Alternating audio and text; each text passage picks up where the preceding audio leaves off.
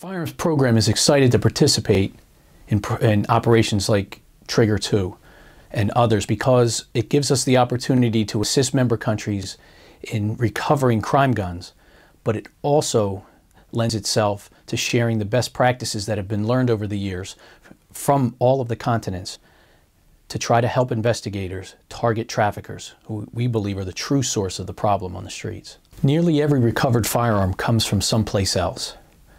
So a country may enact strict firearms legislation, but it still cannot control what happens in other countries.